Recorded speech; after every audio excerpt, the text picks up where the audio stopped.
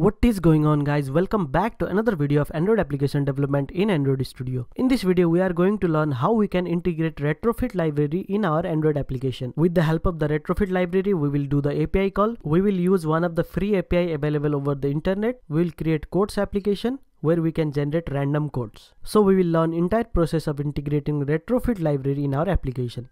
So let's get started with new project. Select empty views activity. Next, give the application name. Let's give the name codes. Language will be Kotlin.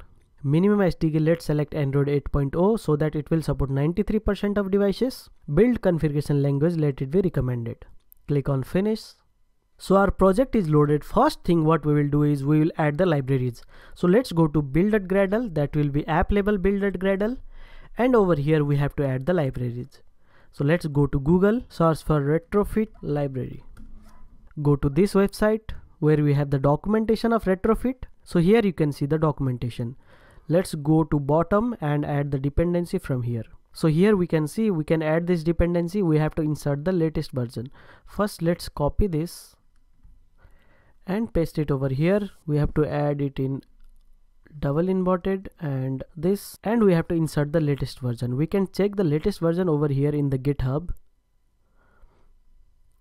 So latest version is 2.9.0. you can input 2.9.0. Another library we need is from Retrofit. We need one converter.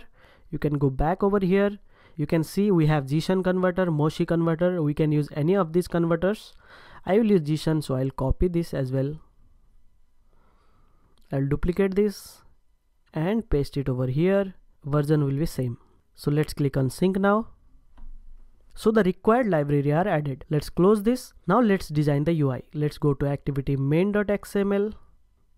Is split. Here let's convert it to relative layout. Let's remove this hello world and let's add a text view. Wrap content, text size will be 28 sp, font family will be serif, center horizontal will be true, text color let's give some red color, and text will be our app name. So here it will be codes. Let's give padding to this relative layout about 16 dp and let's give a night background. Let's add another text view, match parent wrap content, center in parent will be true, text will be, for now it will be this, text color will be white, text size will be 30 sp, bold, gravity will be center, and let's give ID to this as quote text view. So it will be our quote. You can test it with tools text. Here the quote will be displayed. So this is the demo text to show over here. It won't be visible in the device. Let's add another text view for author, match parent, wrap content. It will be below our quote TV.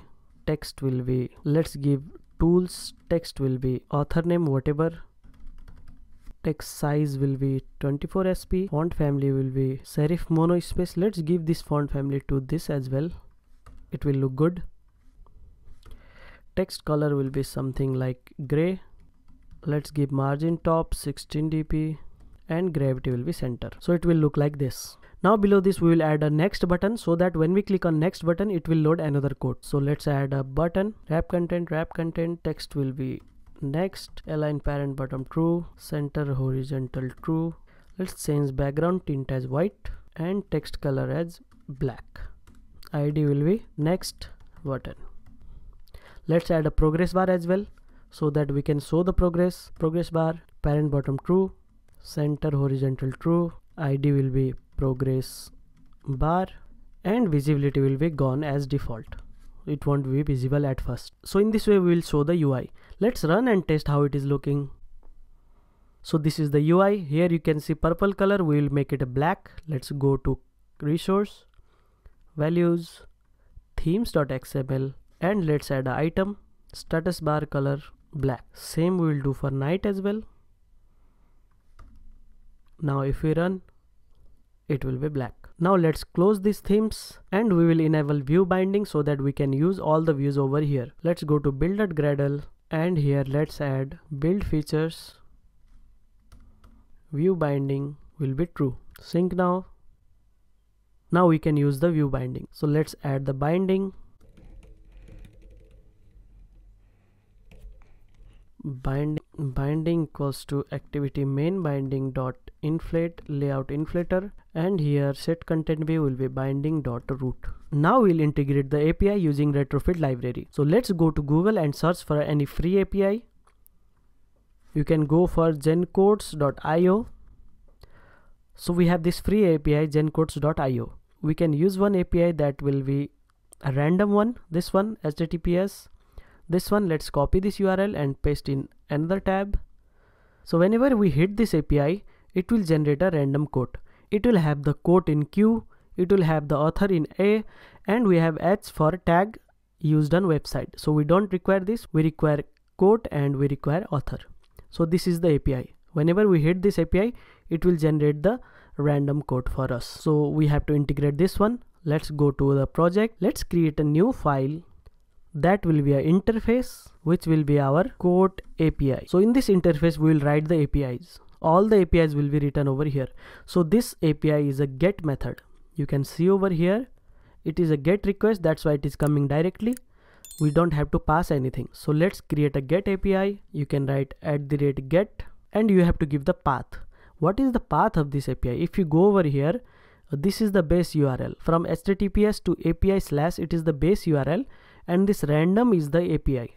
You can see over here we have these quotes, we have this today, we have this random. Till this / is a base URL, and this is the path of that API. So here we have to give just the path, random, so it will be the path. So here we have to give the function name, suspend function, so that it will be asynchronous. Let's give the name get random quotes. It won't take anything, but it will return a response. So which will be the type of, what will be the type of the response? So here you can see it is an array. So first thing, it is an array, and inside that we have an object where we have Q, A, and H string. So let's create a model class. You can directly create model class from JSON to Kotlin model. If you go to this website, you can paste the JSON over here, and you can get the data class over here. You can copy this as well, but we will create that. So let's go to new Kotlin class, data class, quote model, let's say, and here we will write 3 values. That will be Q of type string, A of type string, and we have H. That is not required. You can skip it also, or you can keep it.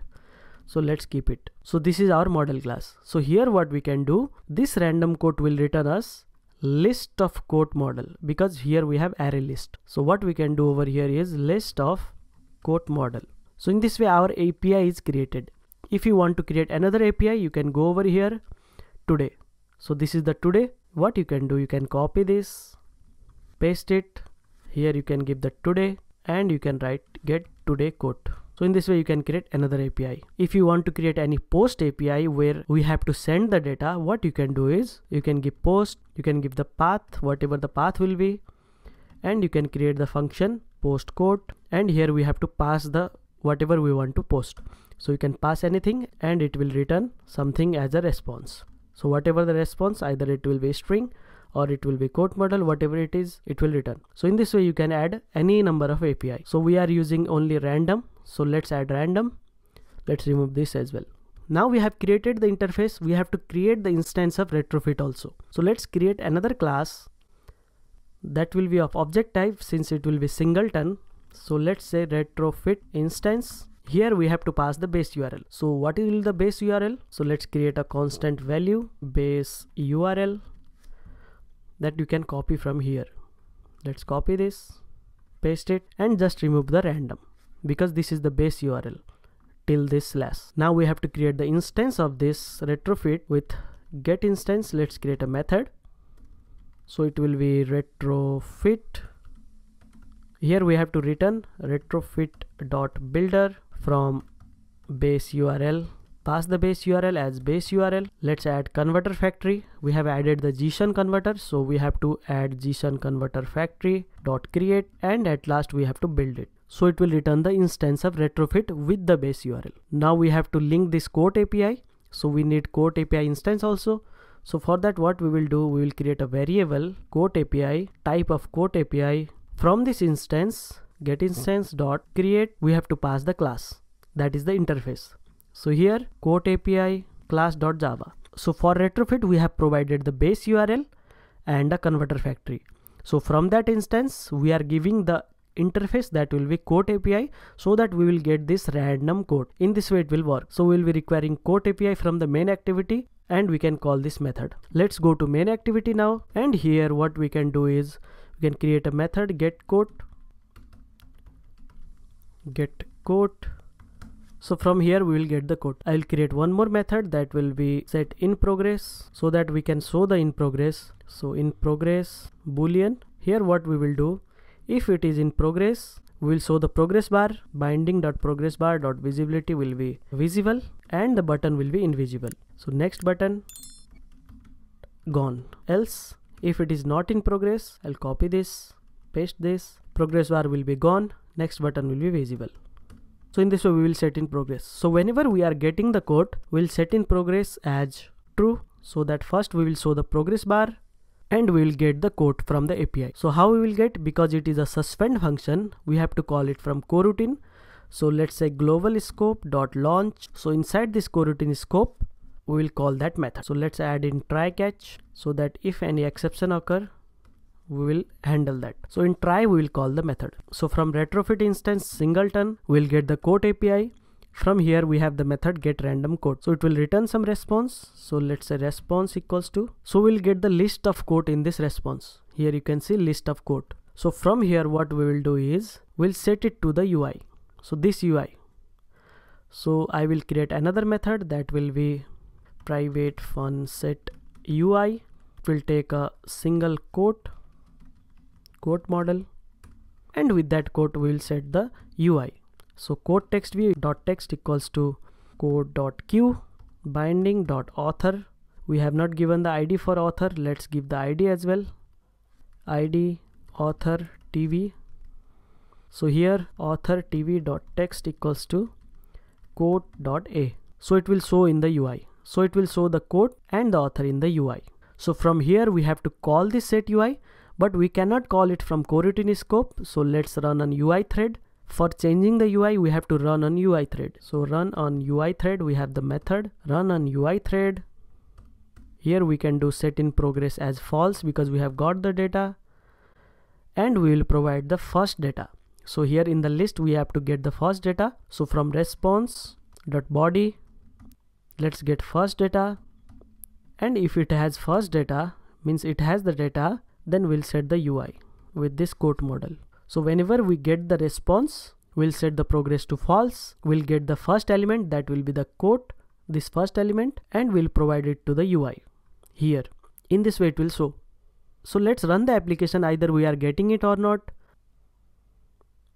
Our application is crashing. So let's go to logcat. We have not added the internet permission, so we need to do that. Let's go to manifest, usage permission, internet. Now let's run it. So you can see progress bar is going on, and we got the random code. You can see over here we have the code, we have the author. Next button will not work because we are not handling that. Let's handle that also. Go to main activity. Here we can do binding dot next button dot set on click listener. It will be get code. So whenever we click on next button, it will get another code. We got the random code, another. So in this way the application is working. If we turn off the Wi-Fi and click on next, so the progress is ongoing. It should not happen. Here we are using the try, and in exception we are not doing anything. So what we will do, run on UI thread, set in progress will be false whenever we got the exception, and we'll show a simple toast. So let it be something went wrong, or you can say check internet connection, length will be short, show. If I rerun it, you can see over here something went wrong. If I click on next, it will show something went wrong. Now if I turn on the internet,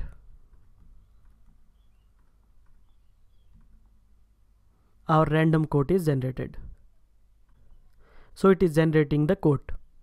So in this way we have easily implemented Retrofit library in our Android application. We have created the quote API where we have the function that will generate the random code from this random path. We have the retrofit instance where we have the base URL.